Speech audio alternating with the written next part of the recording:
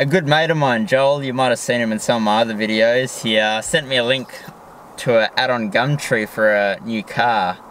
And before I knew it, this happened. And before I knew it, I was in a 2012 Mazda BT50. So after having the old Mazda Bravo since 2011, so 7 years, that car has done so well. I'm gonna miss it, just trying to sell her off now. So yeah, I got a lot of work to do on this car, and fortunately it's got a really good base to start on. It's got a ARB steel bull bar, it's got a factory Mazda snorkel on it, which is handy, and it's also got a sick Canopy body on it, so I'm stoked that at least it's got some stuff on it. Worst thing is I gotta start from scratch with a new setup, which is why I'm thinking of making a YouTube series called Project Cyan. Action! Yep! So what happened? Well, nothing happened, life happened, and yeah, I had 4 months until I went on a trip, which happens to be this trip right here. We're just up in the Kimberley at the moment, on the beautiful El Questro station. I'll just put in a little panning shot here so you can see the view that I'm seeing right now. So yeah, I started recording some of the episodes, like I started recording the battery tray and some of the LED 12 volt stuff, but then I just really had to smash it out to get the car ready for this trip. However, I want to show you guys part of the car. I'll show you guys some other bits of the car too, but for now I just want to show you guys the kitchen. Maybe it'll give you some ideas on how you can do your kitchen.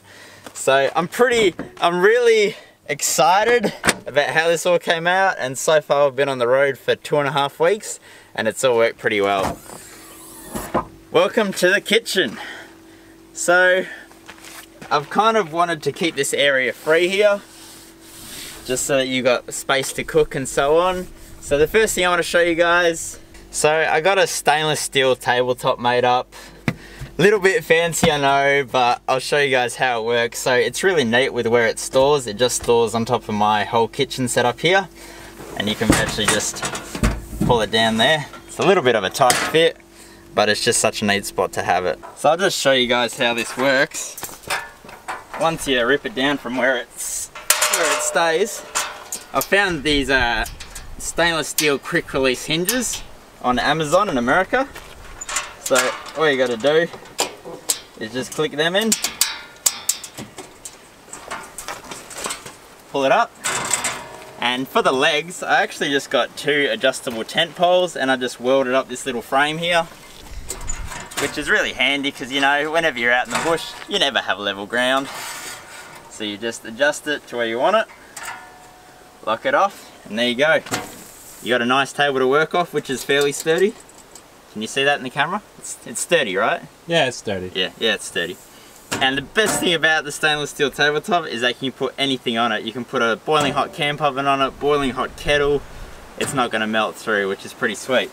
Now another thing I've done, came up with this idea. It's just a bit of round bar, and I just drilled a couple of holes in it, in the table. You flick that in there, get your wash up bowl, shove it in there, and you got everything, including the kitchen sink. So it's pretty neat because as you're cooking, you just chuck in all your dirty utensils and other stuff straight in there, and it's kind of out of the way, keeps the kitchen area clean. Alright, so I may as well start at the bottom and work my way up. So down the bottom here is the gas cooker. So what you do is you just slide that sideways and pull it right out, so that way you don't need any straps or anything to hold it in. This non-slip mat just works really well to keep it on the stainless steel table, and you got your gas cooker. Now as far as the gas bottle, I could only find 2 options of mounting my gas bottle. One was on the roof, which would just really be annoying, and the second one was under there. Now you may be wondering about the legalities of that. Well, I contacted the Department of Mines and Safety, and they said they got no legislation about it, so as long as it's secure, it's fine. So that was enough for me. So it's really neat though, because you hook up your gas and it's straight under there, which is really awesome. Also over here, I've got a Siggy and 2 USBs, and also I've got my 240 volt power, which is handy if you're using, say, a vacuum sealer, or if you're just charging camera gear and batteries. And that's all part of the 12 volt system, which I might show you guys in another video. So this is the pots and pans drawer. got a couple of collapsible bowls in there, camp ovens in there, cast iron fry pans in there. Got plates and bowls and cups and cutting boards and all sorts of stuff in there. Of course that's going to happen when I'm videoing, isn't it? It's really easy to use, right? Is it? Yeah, it's really great. Like, so the idea is, because it's a little bit up, I think it's 120 mil up, you can actually have stuff here, but still open your pots and pans drawer and get to stuff while you're cooking. Next up, the utensils drawer, which also works very well, doesn't it? Yeah. Yeah. Especially when you're forward driving.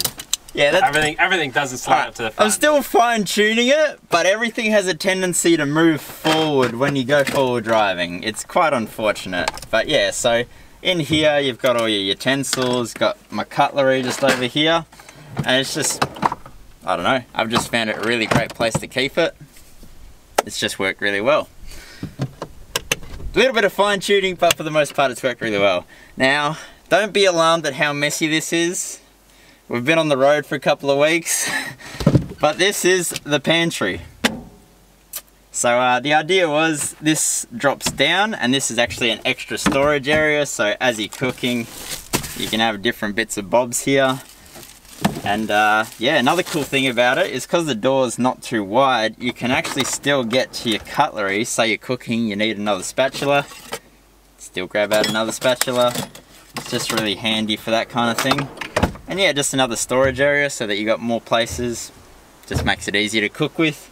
Another thing that I should talk about is the insulation.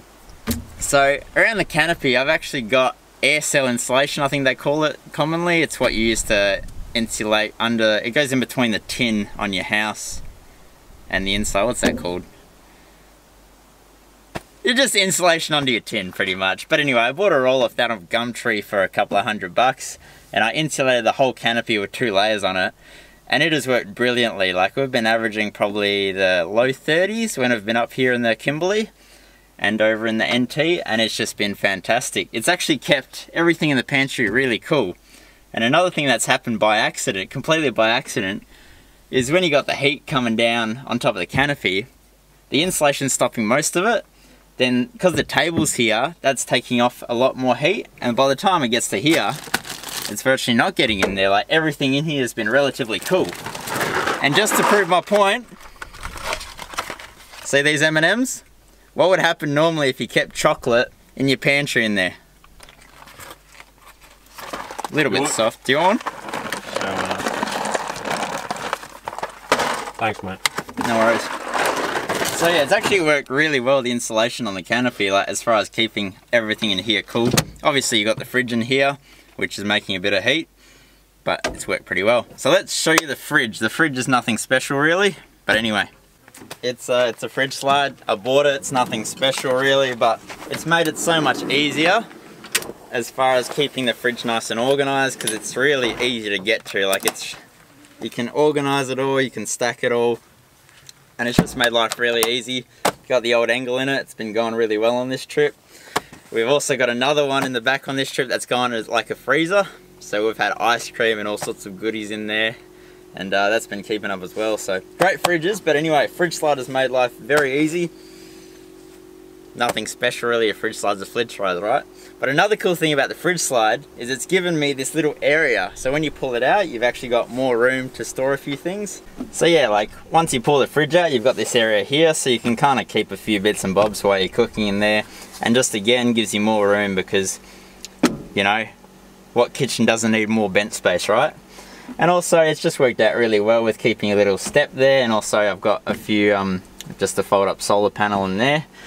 Also, while we're in this section, I'll just show you guys this little area up here. So I had this dead space up here, so I decided to mount a fire extinguisher there on this cupboard.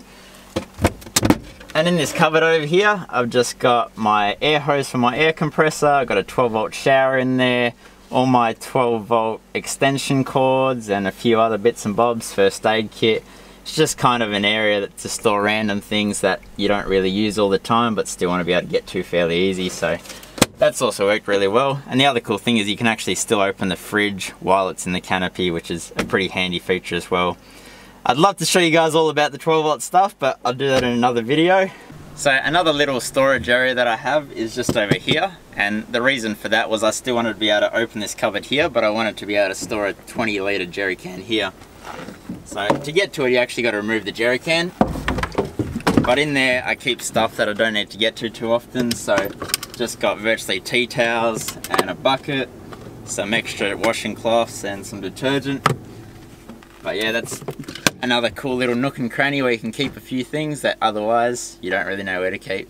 So it's all about clever storage in kitchens, right? So here I've just came up with a little idea just to hold the paper towel holder. It's just a little bit of elastic and a couple of hooks. Just makes it nice and easy to get your paper towel.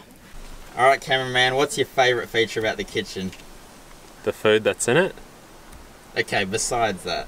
Besides that, what are you talking about? The soap holder? Oh, right, yeah, the soap holder. You just love that, don't you? Well, I don't wash my hands with soap, but it's always good when the cook does. So. I see. Right. Yep. Yeah. There you go. The soap holder, mate. And I love the tap. The tap's a good food. Hey, we haven't talked about the tap. I haven't talked about the tap. All right. Now, water in the outback means life, pretty much. So I actually decided to somehow spend more than I should have and get a custom-made stainless steel tank, and Brown's Radiators made that for me. And I gotta say, it is just the bomb. Like, got a water pump to pump it out, beautiful clean water, exactly what you need in the outback. How much water do you carry? Too much. Nah, the tank holds 55 litres, which is a pretty comfortable amount. Any more it'd probably be a little bit heavy, so it's worked out pretty sweet. And last 3 days? Last 3 days, and the location's nice and close to the kitchen too, so wash your hands or get water as you need it. So easy to fill up. Easy to fill up. Plug it straight into here, fills up the same way. So this is the water tank. So yeah, 55 litre water tank, and just a bypass here. So when you're filling it, you just turn the bypass on, so you can fill it straight up from where it comes out of the tap on the back. And to try and make the pump a bit more waterproof, because it's very exposed to the elements, I've kind of just siliconed up the whole motor and all the electrical connections. So far it's lasted the dust. We'll see how it goes in the future. I've also plumbed in a breather, which some of my friends might think is overkill, just like Misha back here. Yeah. Don't laugh at me. And that's where the breather comes out for the tank. And also here, I just got the boys at Brown's Radiators to weld in 2 bungs there. And I've just got a bit of clear pipe, so I can actually just monitor the level just by looking at this bit of clear pipe here to get a rough idea of where the tank's at.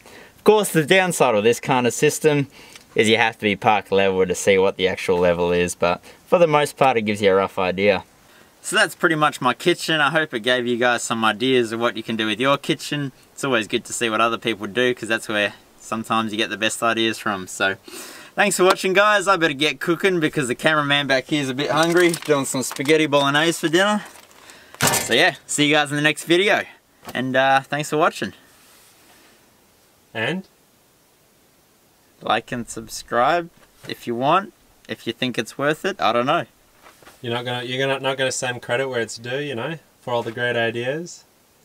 All right, yeah, and Misha came up with the whole kitchen design. So everything. It's all my so it's all the cameraman's idea back here, Misha. You know, he's a legend. You know, I've been traveling with him for 2.5 weeks, and I'm just absolutely. He's a great guy. Yeah. Thanks. Thanks.